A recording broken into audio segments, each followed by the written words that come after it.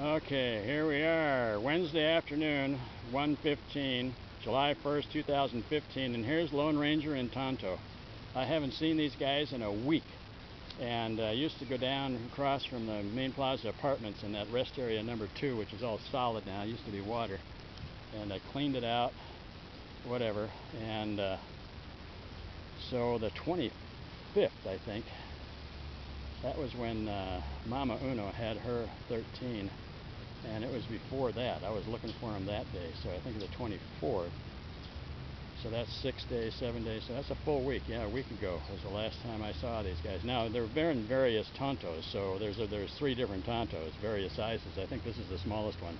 But they went over the Spillway, Nueva, obviously, together, and now they're down here. This is old Guilbeau and Aubrey, and Nueva Spillway's up there, and I don't know if they went over a week ago or recently or what the story is. We had rains a week ago, so that's more likely. The rains we had yesterday or the last few days haven't been that heavy, or haven't caused the river to flow that fast, I don't think. But you guys are doing good down here, huh? Little Tonto, you need a bunch of food. And Lone Ranger is hatched on the, oh boy, now let's see, all of June. I figure the 20, I'm figuring the 24th of May.